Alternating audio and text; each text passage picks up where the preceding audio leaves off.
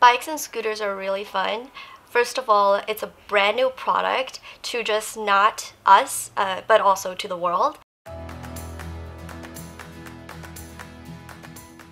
Hey there, I'm Molly from Springboard, and I'm here with Shae, a data scientist at Uber. Shae, thanks so much for being here today. Thanks for having me. So let's start from the beginning. How did you become a data scientist at Uber? In college, I studied statistics and then computer science, and after I graduated, I knew I wanted to be a data scientist somewhere. Uber was my top choice because I used the product a lot, and I felt like I had a really good understanding of what it's like to be a customer.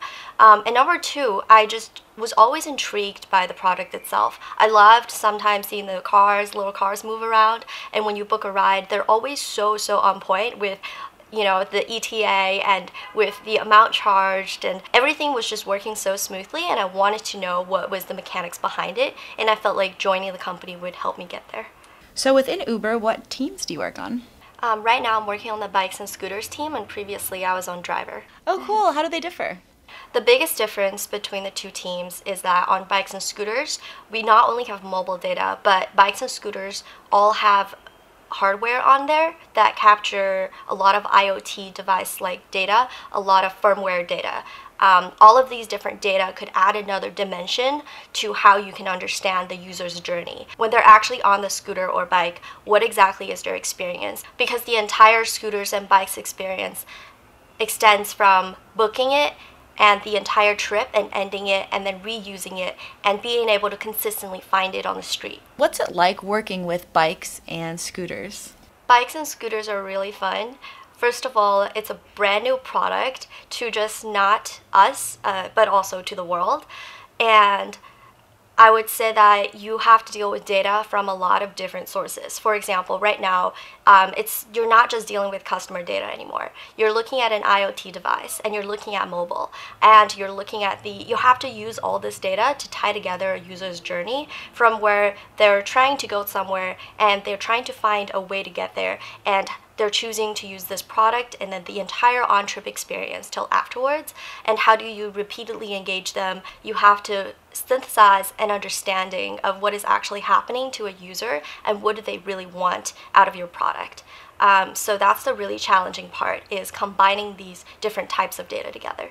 What are some exciting data principles that you're able to apply every day at work? I think the most exciting part is when you run experiments. Sometimes you run into network effects, sometimes you run into cannibalization, and you have to think of creative ways to address these problems while keeping your experiment results very robust. One example is, say you want to run promotions on a set of bikes and scooters for a certain area, and you want to see if that increases how many trips people are actually taking.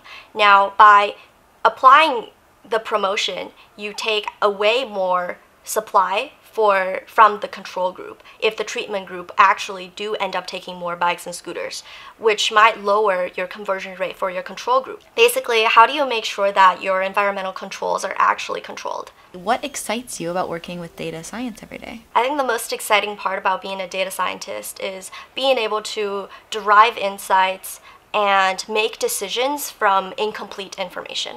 Every day you're making decisions, and you never know if they're right or wrong, and you never have complete information. But data science actually quantifies that sort of uncertainty, and I think it's a very empowering experience to be able to help businesses make decisions and move forward even when they have incomplete information. And then in contrast, what's something that you might not like as much about being a data scientist? I think one thing that all data scientists hate the most is messy data that they have to clean up and somehow debug. I encounter this in my day-to-day work, and you have to write a lot of SQLs, and a lot of that piece of the job is unavoidable, but I think it's also nice to always see that as an opportunity to improve the platform and infra. It's a good opportunity for people to say, hey, maybe I want to contribute a piece of open source code to write something that could help make other people's lives easier, or suggest something to your company to build internal tools, or even build it yourself. So would you mind speaking to your experience first being in a formal educational setting and then immediately going into the workforce? What was that like, and do you have any advice for people who want to have a similar career path as you? I think it was very exciting and overwhelming at the same time. The things you learn in school are all printed on a textbook, and a lot of times they're outdated, sort of old material. And in the workforce, you realize that people are using new methods, they're using experimental methods, and people are constantly on top of new papers that are published, especially in the world of data science where new algorithms are developed every year at conferences. And I think one piece of advice I would have is to stay on top of news and stay informed, go to conferences, meet people, because data science is not a super mature field and there's always opportunities for improvement. You should never be afraid to try new algorithms yourself or even try to develop a new method. Cool. What's your favorite podcast? My favorite podcast is Seneca. It's actually a podcast that describes present-day Chinese politics and economics and everything about China that you need to know. I like to stay informed since I left China when I was 14.